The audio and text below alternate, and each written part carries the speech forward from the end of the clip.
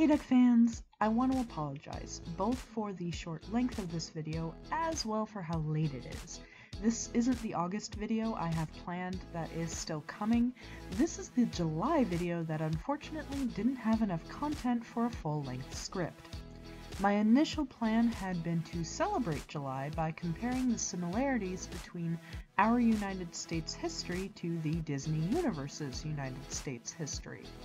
Duckburg is located in the state of California, which is generally thought to be the Disney Universe's California, though there are maps where it appears to be plotted somewhere on the East Coast.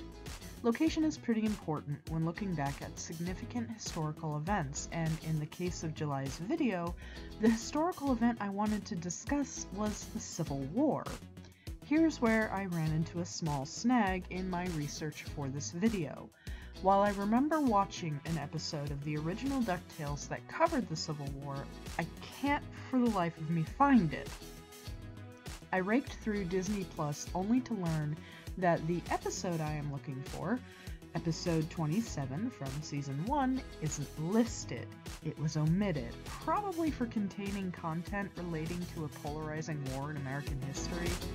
There is an unmistakable Confederate flag displayed throughout the entire episode.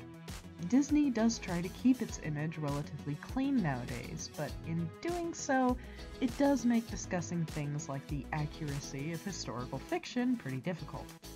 What I can say about that particular episode, Launchpad's Civil War, is that it focused primarily on Launchpad and the Junior Woodchucks visiting the town of Duckridge, where Launchpad's great-grandfather, General Rhubarb McQuack, famously fouled up an attack against the Confederate soldiers and lost that battle for the Union, humiliating him and his troop.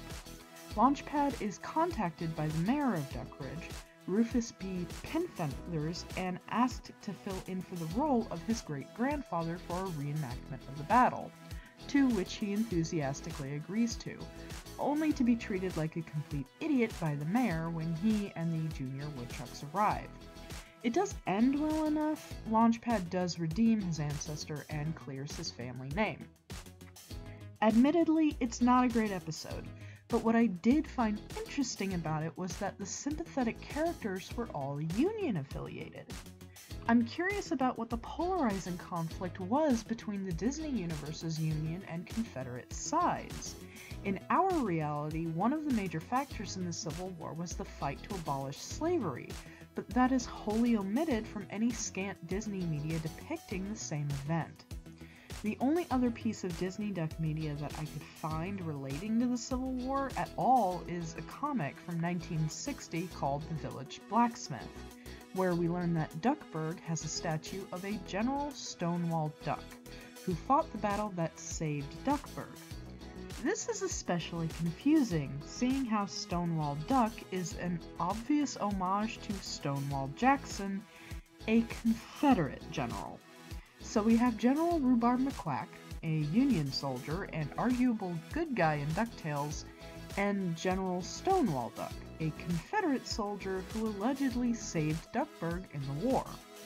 So I think it's safe to say that I've posed a question I simply have no way to answer. There just isn't enough to work with. Which side would Donald or his family have supported? There's no way to tell.